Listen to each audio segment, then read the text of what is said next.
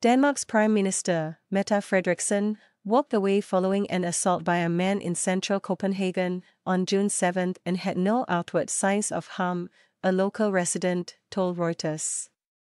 Prime Minister Mette Frederiksen was beaten on Friday evening at Cultivat Square in Copenhagen by a man who was subsequently arrested. The Prime Minister is shocked by the incident, her office said, in a statement, without giving further detail. Police said on social media platform X they had arrested a man and were investigating the incident, but declined to give further detail.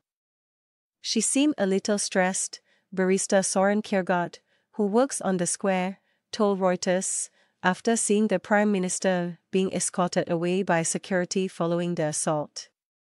The assault comes 2 days before Danes head to the polls in the EU election. 3 weeks ago, Slovakia's Prime Minister Robert Fico was seriously injured in an assassination attempt. Danish Minister of Environment Magnus Heunicke said on X, Mette is naturally shocked by the attack. I must say that it shakes all of us who are close to her.